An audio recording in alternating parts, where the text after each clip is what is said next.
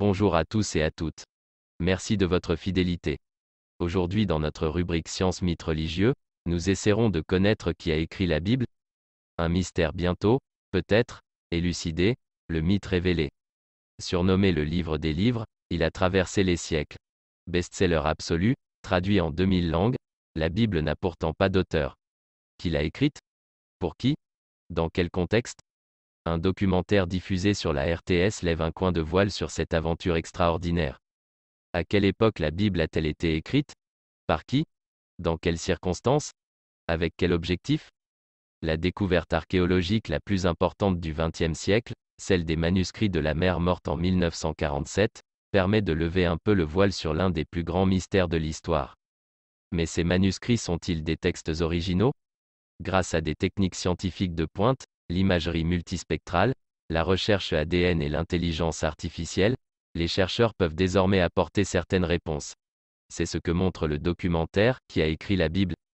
Le mystère révélé, de Nathalie Laville, à découvrir.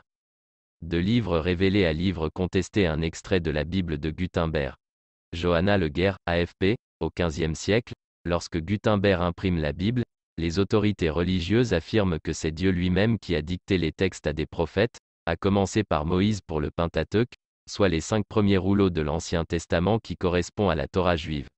En font partie, notamment, la Genèse et l'Exode. À partir du XVIIe siècle, ce dogme est remis en question. Le philosophe Baruch Spinoza en 1670 en relève certaines incohérences, dont celle-ci. Comment Moïse aurait-il pu faire le récit de sa propre mort? La Bible ne revendiquant aucun auteur, alors comment le ou les identifier quand on n'en connaît que des copies successives, dont les plus anciennes remontent au Moyen Âge? Découverte archéologique majeure?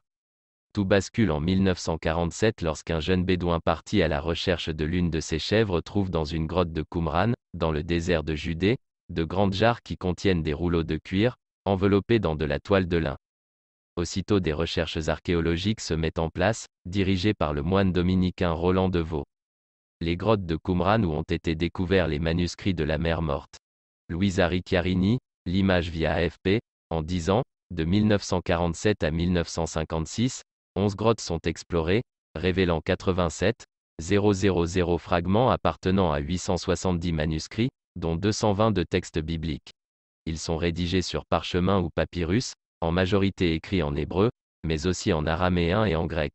Ils couvrent 4 siècles, de 300 avant JC à 100 ans après.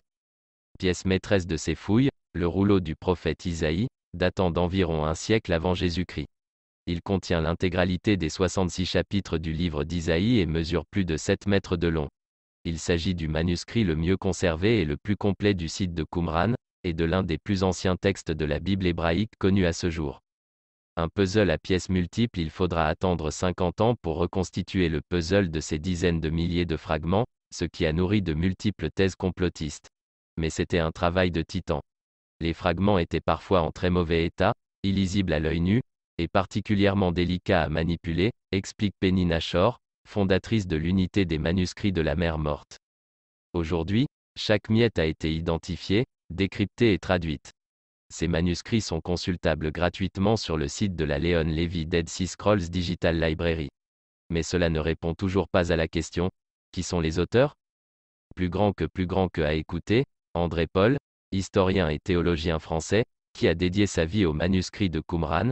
Babel, publié le 27 novembre 2016 dans un premier temps, on a attribué ces textes aux Esséniens, une communauté juive qui a prospéré sur le site à partir du IIe siècle avant Jésus-Christ et qui a disparu avec la destruction du temple de Jérusalem par les Romains en l'an 70 de notre ère.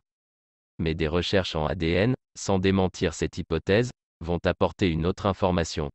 Ces analyses montrent que le cuir des rouleaux provient de différents animaux, notamment de chèvres et de moutons. Or ces derniers ne pouvaient pas paître dans une région aussi désolée que le désert de Judée. Preuve qu'il ne s'agit pas seulement d'une production locale.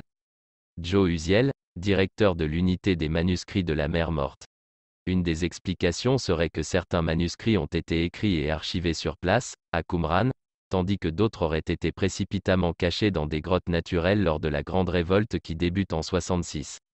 Un fragment de manuscrit de la mer Morte avant, G, et après avoir été capturé par une technologie d'image multispectrale, AFP, Une technique venue de la NASA, l'imagerie multispectrale, va affiner la recherche en plongeant dans le détail des écritures. Ce système par longueur d'onde permet de faire apparaître ce que l'œil ne pouvait pas voir, signes de ponctuation, lettres effacées, bouts manquants, corrections dans les marges ou sur le texte lui-même. Et que constate-t-on? Grâce à la science, la figure du copiste se précise. On découvre qu'il n'a pas seulement mission de transmettre et de copier mais aussi d'éditer, de retravailler, de corriger, de préciser et d'adapter en fonction des époques. Et en éditant, il devient aussi auteur. Michael Langlois, historien et bibliste. Certains chercheurs vont jusqu'à affirmer qu'il n'y aurait pas une œuvre originelle mais plusieurs. La preuve? Il existe, par exemple, 2 récits de la création collés l'un à l'autre. Idem pour le déluge et l'arche de Noé. Ce sont 2 traditions différentes mais que l'on ne peut pas dissocier, comme s'il s'agissait de 2 textes à des stades de rédaction différentes. Une pluralité textuelle qui tendrait à prouver qu'il n'y a pas un seul auteur d'un seul trait, mais plusieurs sur plusieurs siècles, explique Jean-Sébastien Ray, philologue et chercheur à l'Université de Lorraine qui a étudié différents fragments lettre par lettre. L'imagerie multispectrale a permis de révéler ce que l'œil ne voyait pas. Galitei-Bibon, AFP. L'algorithme de Dieu. Grâce au deep learning de l'intelligence artificielle, on peut aller plus loin dans l'investigation et savoir combien de mains ont travaillé sur un texte, en reconnaissant l'écriture propre à chacun des scribes.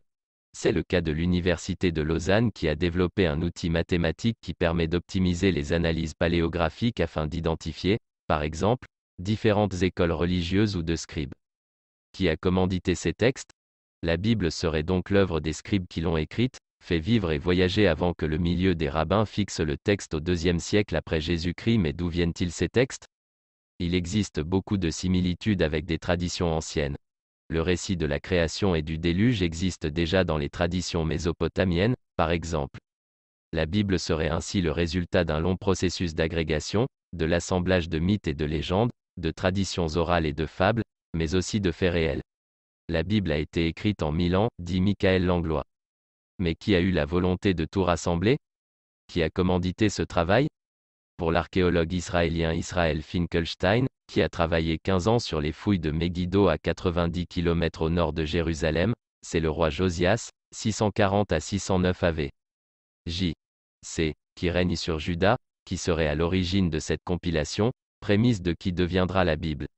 Le monarque avait besoin d'un grand récit pour donner corps à son ambition, reconquérir une partie de son royaume.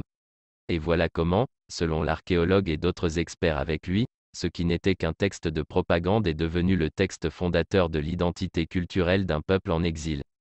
Marie-Claude Martin. C'est tout pour le moment. Likez, commentez, partagez, abonnez-vous. Merci à tous. Bye.